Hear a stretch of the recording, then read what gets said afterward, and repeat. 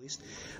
What's your interaction with the actual open source Snort community now? Is it still 90% you and SourceFIRE, or are there a lot of external contributions and you're just one fish in a bigger pond? I would say it's primarily controlled by SourceFIRE. If you ever looked at the lifespan of Snort, in the early days there was a fair amount of contributions of modules to the system, plugins and things like that, but they were primarily output plugins, and once in a while preprocessor plugin modules for doing more complex protocol analysis.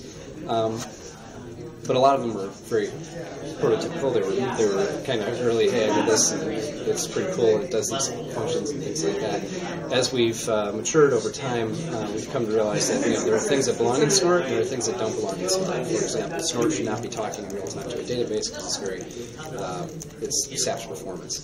So we have taken out stuff that doesn't need to be there, and tried to slim it down a little bit to a core set of functionality that we believe is the proper set of functionality. Then we have external programs that do stuff like output processing, things like that.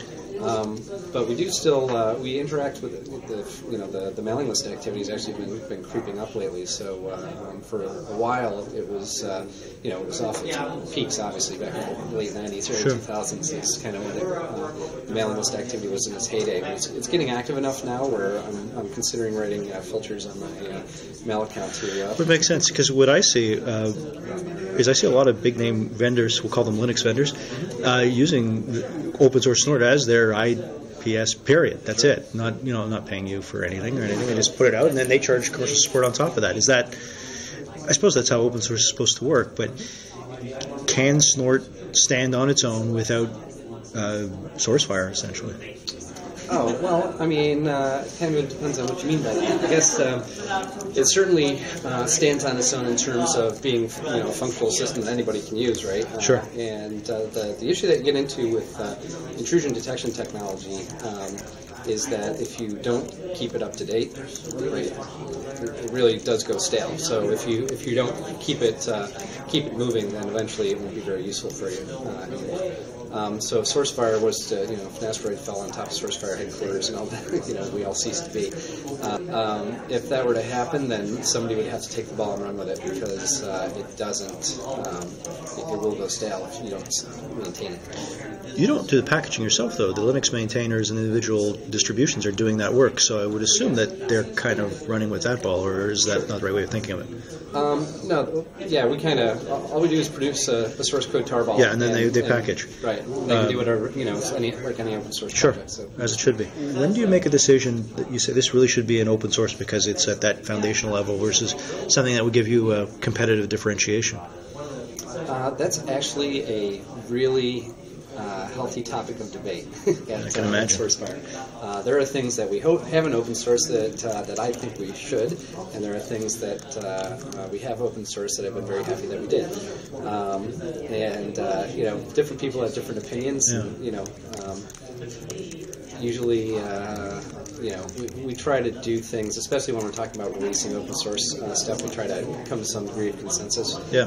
So there's things that are obviously shouldn't be open source, like RNA was a technology, it was a new thing, and it was venture funded essentially to build that technology, so obviously that was going to stay close. But stuff that we put into Snort, like the target-based engines and the anti-evasion technology, we put some really cutting-edge stuff. We do get contributions. They are mostly patch-oriented, sometimes for bugs, sometimes it's a little feature here and there, but we don't see big contributions like we had back in the early days of the project because, I think for a few reasons, So we're building a commercial product, which means if you're going to put code into it, it's got to be vetted, which means the process for actually getting it in there is slower than it would be in a regular open source project. And we have performance and configuration things that we have to pay attention to, and so we just don't see the contributions like we used to in that regard. But I don't think anybody is concerned that Snort is missing kind of core functionality. But we do still see a lot of development around the open source community, just people taking Snort and doing a project, writing their own preprocessor for it, and then we hear about it, and sometimes people are think about donating it, but a lot of that stuff is maintained as third-party patches. Yeah. And then the other open source project which I know you acquired was ClamAV, and then you merged that with Immunet, and now it's part of FireAmp, kind of, sort of. How are you managing that ClamAV open source community now? Is that similar to how Snort has evolved? It's pretty similar to it. So we have people inside our VRT, our vulnerability research team, who maintain that project and work with the community on it. That's a very interesting project because of the volume of malware that we get exposed to as a result of it. Yeah. We really, it's been very good for a lot of reasons. Even though we haven't really specifically made it into a product that we sell for money.